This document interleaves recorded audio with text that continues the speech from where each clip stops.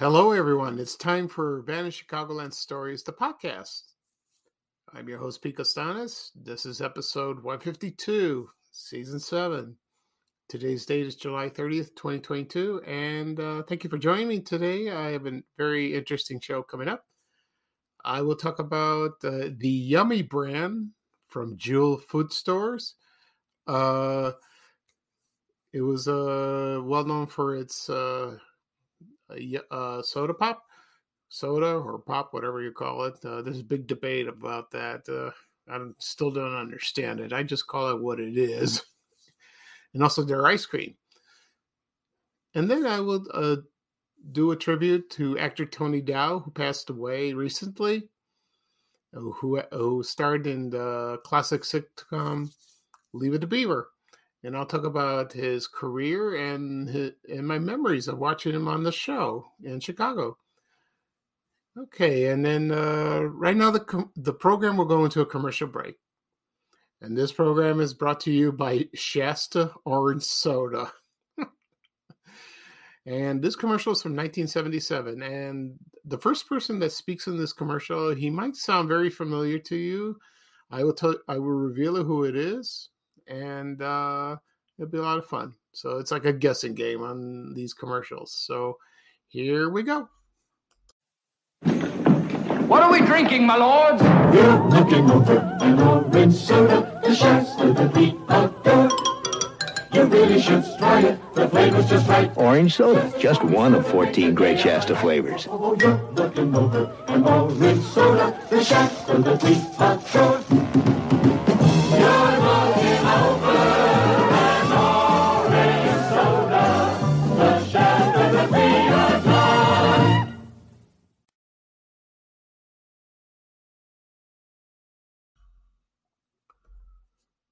Okay, everyone, I am back. I hope you enjoyed the commercial for Shasta Orange Soda. The person that is speaking at the beginning of the commercial, that was none other than Barry Williams, who played Greg Brady on The Brady Bunch. And I watched this commercial on YouTube, and he looked the same as he did on the last season of The Brady Bunch, with the curly hair, and he's very tall, and he's a wonderful man. He's a wonderful actor, and he did a lot of commercials. He did a lot of guest starring roles right after The Brady Bunch ended in 1974, and it went into rerun heaven, and it's still fun to watch. I watch it all the time, whenever it's on TV. If I do channel surfing on my TV, and if I see a Brady Bunch episode, I will watch it. I don't know why. It's the same thing with Honeymooners and other TV shows that I grew up with. Like my number one show is I Love Lucy. I do the same thing. And Shasta Soda is still around. It's not advertised often. I don't see it on television. It used to be. It was shown on the airwaves in the 70s, and I remember the commercials, and they had a lot of flavors, like for example cola, orange soda that mentioned in the commercial. They had black cherry, ginger ale, cream soda, just like in the Yummy flavors. I'll get into that in a moment. And I remember I had it a couple times, and I haven't had it not since I was a kid. So it can still be found in Illinois. I did a search on that and their website. You probably can find it in Costco. I don't know about Jewel or other grocery stores. I haven't seen it. So maybe, and also on Amazon.com. Maybe you can find it. Okay. So in the beginning of the program, I mentioned that I will talk about the Yummy brand from Jewel Food Stores. Also, I'll talk about actor Tony Dow from Leave It to Beaver, who passed away. So first off, we're going to talk about Yummy brand. This brand from Jewel is very memorable than the other brands that Jewel carried. There was one Mary Dunbar. There was Blue Brook, excuse me. Also Hill Farm, remember that? And there were others. And those products are gone. And let's see. And the Yummy brand, I tried to find some history about that, when it started, when it ended, when it discontinued. The earliest I could find, according to the Chicago Tribune, started in the late 40s. That's when Jules started carrying the brand. And then it went on to until maybe the late 90s, early 2000s. I'm not sure. I don't remember. So it's that product's not there anymore. So they just have the Jewel brand. If you want to buy soda, or they call it pop or soda, that, like I said before in the beginning of the program, it was funny. One time I posted about Canfields, and their ginger ale was good. I like that too. And also, remember the Diet Chocolate Fudge. That was there was like a columnist from the Chicago Tribune. His name was Bob Green. He wrote a column about that, and he drank that. He liked it. Some people liked it, some people didn't. And the funny thing is, once I post this photo on my page, Van Chicago Lab, you get comments, and people say, "No, it's soda. No, it's pop. No, it's soda pop." Oh my God, this is hilarious. I call it, to me, it's soft drink. That's what they are. But some people say soda or pop. When I visited Boston a long time ago to visit relatives, they didn't call it soda or pop. They call it tonic for some reason. I go, tonic. I think of hair tonic, or like tonic you put in gin. You like for mixed drinks, but they call it tonic. Some people call it. They don't call it soda. I call it soda. They didn't look at me. I was weird. That's because that's Chicago. It was funny. So I guess it depends on the region where you live, what you call it. So it's silly to correct people for that. I mean, come on, it's childish. Anyway, the Yummy brand they made soda, and they were famous for their soda and also their ice cream. The funny thing about this? I saw an ad for milk, and it said Yummy Milk, and I thought, no.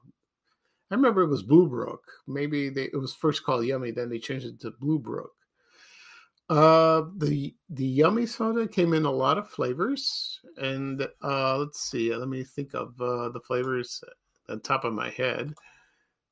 They came in root beer, cream soda. People said they liked their cream soda, grape soda. The number one flavor that was popular, it's mentioned on social media, is black cherry. They said most people said the black cherry was awesome. It was a good taste. I never tasted that. Not black cherry. I've had the cola and grape soda and orange soda. And they made ginger ale. They made strawberry. Let's see what else. I'm trying to think of the top of my head. Yeah, and they also had Diet Yummy. Yeah, for if you're weight conscious. I don't know. I never tasted that. There was a debate of some people that said this soda was very reasonable. It tasted very good. Other people said that it tasted terrible. I mean, it depends on the person. Like that, but it was fine for me. I didn't care. It was good.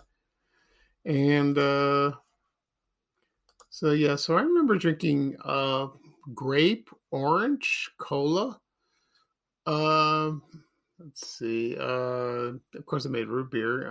But did I have root beer? Maybe I did. And I remember my mother shopping at Jewel all the time, and she bought a couple times, in a 6-pack, or it came in bottles too, and that was it. And the logo of the Yummy were featured like two like floating heads. There was a boy and a girl, like that, and it's funny. And also the Yummy brand made ice cream. And let's see, they made all kinds of flavors: chocolate, vanilla, Neapolitan. That's my favorite. Well, actually, chocolate mint chip is my favorite, but I like Neapolitan. They made what else? They also made like Twin Pops. They're popsicles. Yeah, I never had that. And they also had ice milk, if you like that.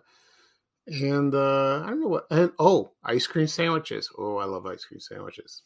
Oh, I miss that. I love it. If you have an ice cream sandwich, sometimes you take it out of the freezer. Sometimes it melts a little bit on the edge, and then when you're a little kid, you lick the vanilla side so it don't drip on your hands.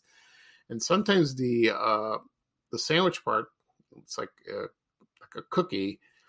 If it's real crisp, it's good, But if it's real soft, that's fine too. But I like it crunchy.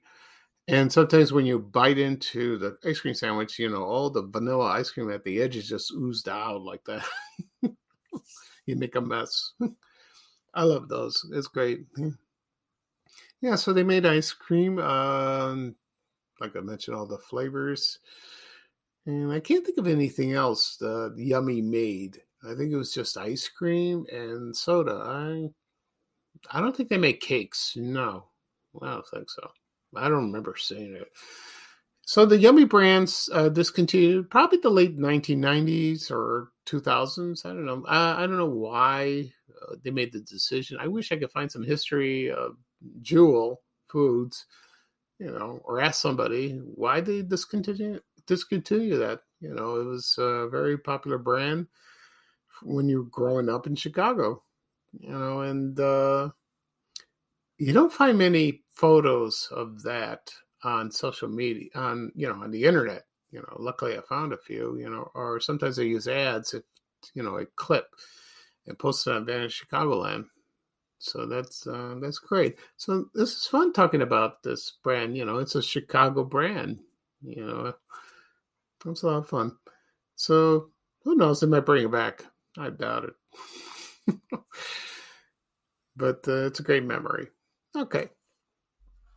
Next up, I will talk about Tony Dow, the actor from Leave It to Beaver. He was not just an actor; he was a film producer, director. He directed a lot of things, TV movies and TV shows, and he was a sculptor. I never knew that until recently. So I'll give you his biography, and I'll talk about my memories of watching him on Leave It to Beaver. So here we go. And he was born in Hollywood, in California. His full name is Anthony Lee Dow, born April 13, 1945. And he had a great physique when he was younger, as he grew up, because he was trained as a swimmer. And he was a junior Olympics diving champion, which I did not know. So he was talented, and he didn't do much acting when he was a child, not much. And then he landed the role as Wally Cleaver on Leave It to Beaver, which premiered on October 4th, 1957. Which October 4th is my birthday, but I was born 6 years later. And but there was a pilot, but he did not he was not in the pilot. And let's see. So he had a brother, of course, Beaver Cleaver, Theodore, by Jerry Mathers. He's famous for that role. He's so typecast, and that's all he's known at. But he doesn't mind, from what I heard. So that's great. And of course, you have June, his mother, played by Barbara Billingsley, and also Ward by Hugh Beaumont, which I heard he was a pastor. That's what I heard. I think he was. Yeah, it was interesting. And the show ran from 1957 till 1963, and it was successful, the show. And I never saw when it aired. I started watching the reruns, and the reruns, I think, according to sources of the Chicago Tribune, started airing in Channel 2 on WBBM, probably on Saturdays, and then I don't know if it went on to Channel 9, maybe, I'm not sure, or Channel 32. But when I started watching the show, It aired on Channel 44 WSNS TV in the mid-70s, and that's where I started watching the show. And it aired at 5:30 in the afternoon, or sometimes earlier than that. That's when I got real interested in the show, and I started watching it religiously, and I loved it. And I still love it to this day. And I have the DVDs. Actually, I have the first 2 seasons, so I want to buy the box set very soon. It's still available. And so it's one of those shows that's iconic, and it's reruns are more popular, just like Gilligan's Island, I Love Lucy, The Munsters, The Addams Family, all those classic sitcoms, those shows. Star Trek, they live on rerun heaven. Okay, so Tony Dow, he appeared all the episodes, and then once the show ended in 1963, he appeared in other TV shows, and including My Three Sons, and there was a TV show called Mr. Novak. It was about a high school teacher, and he played one of the students, and he was on 5 episodes. I saw clips of that on YouTube, and he's much older, but he was not high school age. He played no. And then he starred on a soap opera. He was there for a while, and it was only on for about 1 year, and it was called Never Too Young. He was there. And then he took a break from acting, and then for about 3 years, he served in the U.S. National Guard. That's interesting. And then once his service was done, he returned to acting and did other TV shows. Excuse me, like Love American Style, Mod Squad, The Hardy Boys, Emergency, a Knight Rider. So he was there. And he starred in a movie. It was called The Kentucky Fried Movie. I remember this movie. It came out in 1977, and he did a parody of his role Wally Cleaver in the movie, and it was funny. And then in the 80s, they did a TV movie, a reunion TV movie, like they always do, and it was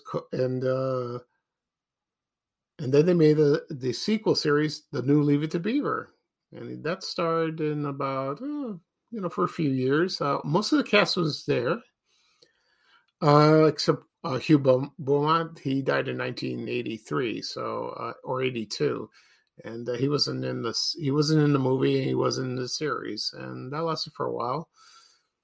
Also, he was a director, and he directed a lot of TV shows, and let's see, he did Harry and the Hendersons. Remember that show? Babylon 5, Star Trek Deep Space Nine. Oh boy, that's interesting.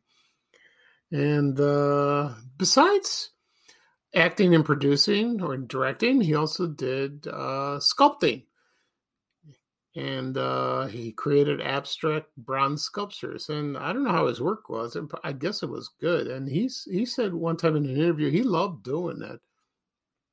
He said it was relaxing, very relaxing job to do that, which I can understand. And let's see. So he had his artwork displayed in Paris, other galleries, which is great. It really is. Okay. I will be back in one moment. Thank you. Okay, everyone, I'm back. I'm sorry I had to take a short break. I had a frog in my throat. I had to clear it up, have some water. That's how it happens when I talk too much. Anyway, I was talking about his sculpting. Seemed very talented. And let's see. He was married twice. He had one child, Christopher. Believe it or not, when his death was announced, it was his son that made it official. What I found out about about Tony Dow, his personal life, he suffered from clinical depression, and I didn't know that, and that's terrible, So I don't know why. So he got over it, which was fine, and then on let's see, about a couple of months ago, he was diagnosed with liver cancer, and I guess it spread to his body, from what I heard, and on July 26th of this year, they reported his death, but it was an error, because there was a mix-up with his wife and the agents, and they made it public, but then he was still alive, but they also said that he was in his final hours, so that was premature. Once I found that about, I posted on social media. I posted on my Facebook page and on my profile, of course, on Twitter. And then that's embarrassing when you find out that he died, and then he really wasn't. He didn't really die. He was alive, So it was carefully. So I deleted them. I deleted the posts, out of respect, and just waited for. Not really waited, but. See if it's official. And then he died the following day, I think early in the morning on July 27th. And then everything came, everything was fine. I love when people say, "Oh, he's still alive. Why'd you post this?" It's not my fault. I just it's the news. You just follow that. Sometimes people make mistakes. That's how it is. But he was. When I found out he passed away, it was very sad because we grew up with him. And we watched him and Jerry Mathers. They were together. Sometimes I love their talks on the shows. They really did, because Beaver looked up to his brother. Ask him advice. But sometimes Wally was mean to him. Not really. He called him names, but he understood. But Wally's friends were. Excuse me. And then, like, for example, Eddie Haskell. Oh, God. Everyone had a Eddie Haskell in their lives. I've had several, when I went to school. Like, for example, at Correa School, that was a grammar school, and also Bogan High School. There were a few of those. And the funny thing is, when they did the sequel to Still the Beaver, Ken Osmond, who played Eddie Haskell, he was still acting like that. He was sneaky. He was a sneaky SOB, and you remembered he was making fun of the bee, got him into trouble, and always Wally bailed him out. And then when he's sees Beaver's parents, June and Ward, it turns on the switch, and he turns on to Mr. Nice Guy. But they're suspicious, they're not fooled by him, so it's amazing. He was a real snake in the grass, but he was a wonderful man. He really was. And also the other friend of Wally's was Lumpy, and he was not nasty. He was a nice guy, but kind of aloof, standoffish. But he was great. And the actor Frank Bank, who played Lumpy, he passed away, and also Ken Osmond, which is sad. So of all the cast members of Leave It to Beaver, I think some are still alive. Jerry Mathers is still alive. I know Larry Mondello is. And also there was Judy, that girl with the pigtails. She always made fun of Beaver. She's still alive. Oh, that's sad. Okay. That'll be all for today for this episode. I discussed the Yummy brand from Jewel Food Stores. Also, the tribute to actor Tony Dow from Leave It to Beaver. And it was a lot of fun. I enjoyed it. And the next episode, 153, will be coming next week. Once this episode, which is 152, will be published, it'll be available on Apple Podcasts, Google Podcasts, Amazon Music, Spotify, Breaker, wherever podcasts are available. And also it will be uploaded on my YouTube channel, Vanish Chicagoland Story. So be on the lookout for that. Also, tomorrow I would do my other podcast, which is TV Oblivion. That would be episode 12. I have an interesting show coming up. It's ready to go. So I'm just putting some final touches. You can listen to past episodes on all the places that are available to listen. I've recorded 11 so far. So that's fun to do. Okay, this is your host, Pete Costanza for Vanish Chicagoland Stories. Thank you again for joining me. I hope you have a wonderful day. And here's Ray Rayner saying bye-bye for now with a little traveling music. And here's me signing off. Take care, everyone. Bye-bye. We have to go. Bye, bye, bye.